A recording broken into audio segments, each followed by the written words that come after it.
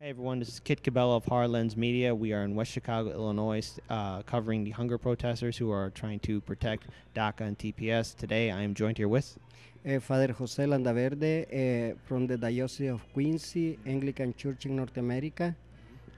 Father Jose. Essentially, what has led up to this hunger strike? It's been going on now for 10 days. What was the beginning point for everyone to rally around to protect DACA and TPS? Well, because we are very concerned that the ex-Secretary of State John Kelly, President Donald Trump, and Jeff Sessions, they have a threat to cancel DACA, which will jeopardize 800,000 dreamers who have been contributing to the country. Also, they have canceled already the TPS and put in process of removal thousands and thousands of Haitians. And at the same time, they are threatening us with massive deportations. Like 25 minutes ago, President Donald Trump had a press conference saying what his immigration plan to reduce immigration is, and he was talking about incrementing more enforcement to persecute our immigrant communities.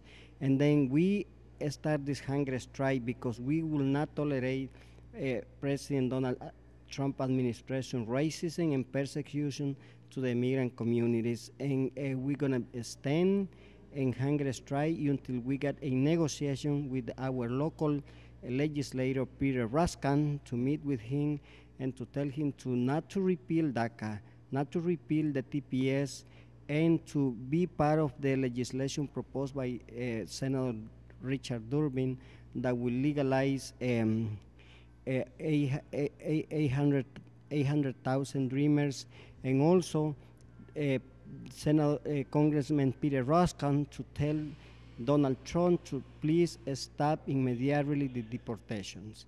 This is why we are in this hunger strike. Those are demands. And as being a leader of a community, what has been the general feeling amongst the people, especially in your church, about the possibility of DACA and TPS being repealed? Well, the people are very, very, very sad and scary.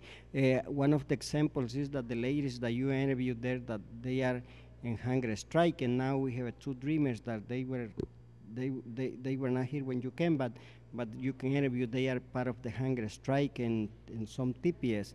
The people are very concerned. The people are terrorized, and we need to bring back the people to their trust that they're gonna be safe in our country. Right. And where does Peter Roskam's policy stand in regards to DACA and TPS? Well, Peter Roskam has been one of the most conservative congressmen in the state of Illinois. This is DuPage County, the most conservative county in the state of Illinois. And Peter Roskam has been anti-immigrant all his life, and he has been one of the legislators who has been supporting Donald Trump, General Kelly, and Jeff Sessions, and the Trump administration, and every policy against the immigrant communities.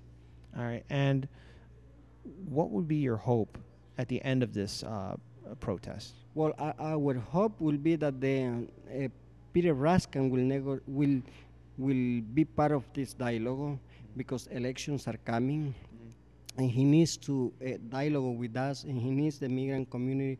His district, for example, West Chicago, 50% of the community who lives in West Chicago are Latinos and are borders and migrants.